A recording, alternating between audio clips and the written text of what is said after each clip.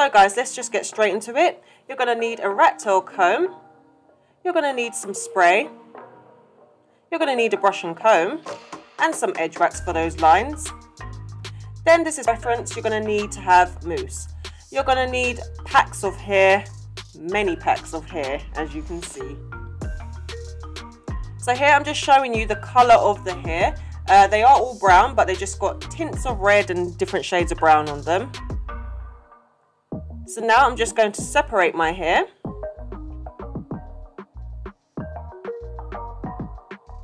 And I'm going to start by separating my hair into 4 quarters.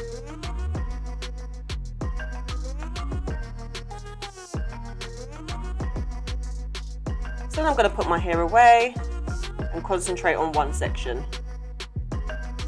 So before I decide to plait, I'm going to have to detangle my hair lightly just to make sure there are no tangles and my plaits come out nice and smooth.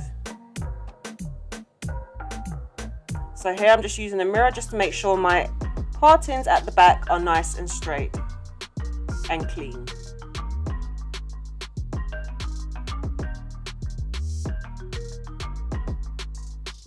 So to clean those partings up even more, I'm going to take some edge wax, just put it on my edges just to smooth them and keep them in place.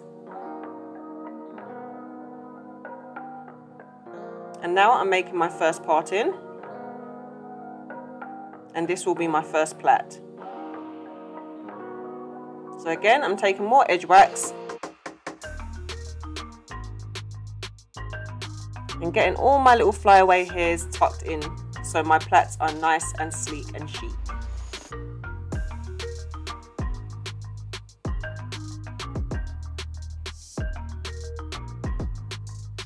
So I'm going to take my rat tail comb and I'm just going to comb all of that in, because if you do leave the edge wax on your hair without combing it in, it turns a very not nice colour and it doesn't sit in very well.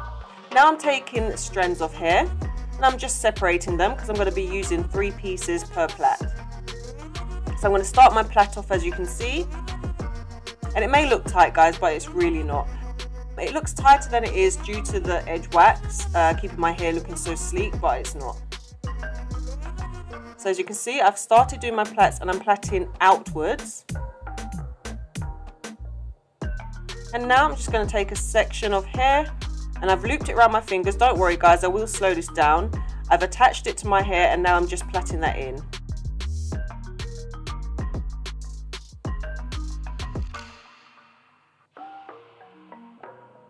Now I'm going to take another section of hair, looped it around again, and I've just hooked it onto my index finger and my thumb. So I'm holding it with my index finger and my thumb, and now I'm just about to plait it in. There you go.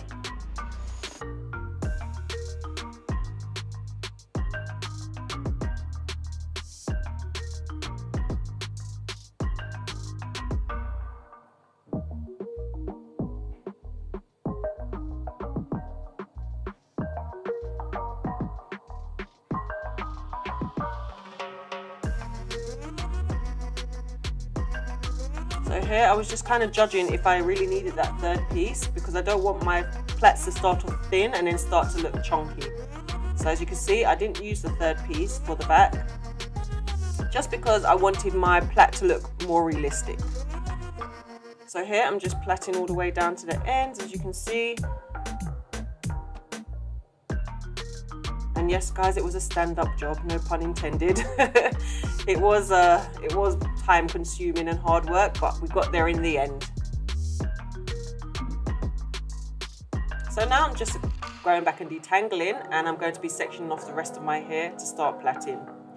So this is what I've got so far at the back. I've done my 5 plaits, tried my best with my partings. They may not be the best, but I think they look quite nice for the first time in a long time.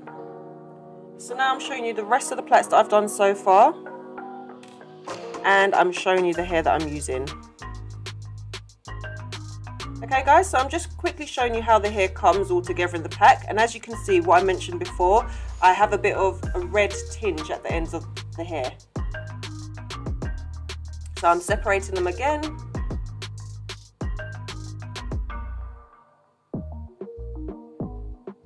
I'm just going to do this front section just so you can see. Okay, in with the edge wax. And I'm going to clean up that line with the rat tail comb. So it may seem like I'm going over this line a few times. In fact, I think I reduced the amount of times on camera, and I just carried on going through that part because I just wanted it to look crisp. But I'm just showing you what I've done here. And now I'm going to separate that section and apply my edge wax. Now my plaits are small enough. I wanted them medium size. I think they could have been slightly bigger, but being my first time, I think I underestimated or overestimated, however you want to call it. But however, I was very happy with the outcome. So here I'm starting off my plait, and I've looped the hair around my index and thumb finger on my left hand, and I've slipped it into my index and thumb on my right hand.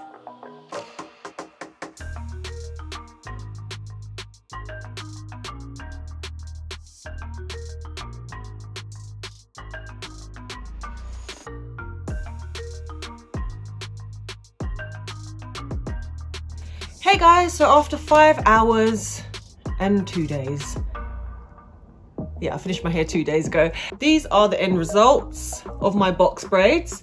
This is the first time in 20 years that I have done my hair like this. I'm not as young as you think.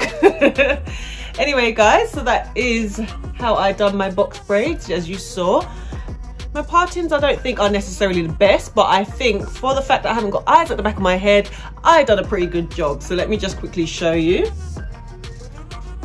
Okay, so these are the partings at the back.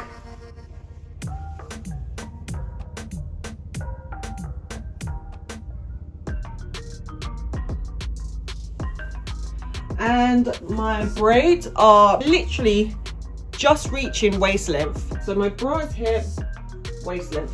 They're just reaching waist length, and in fact, when I was plaiting down the lengths of my hair, so I'll give you an example, this one here, my real hair actually stops. So this is the length of my real hair at the front. The rest of my hair is longer, but this is pretty much what I was left with. This is pretty much all the extension, but my real hair stops around here. So yeah, I was plaiting for a while, 5 hours in fact. And if you are interested guys as to why I put my hair in a protective style, then you might want to click on my next video now, 15 reasons why I stopped doing wash and goes. Go ahead, click. Anyway guys, that is it for this video. I hope you liked it. Don't forget to like and subscribe, and I will see you in the next one. Bye.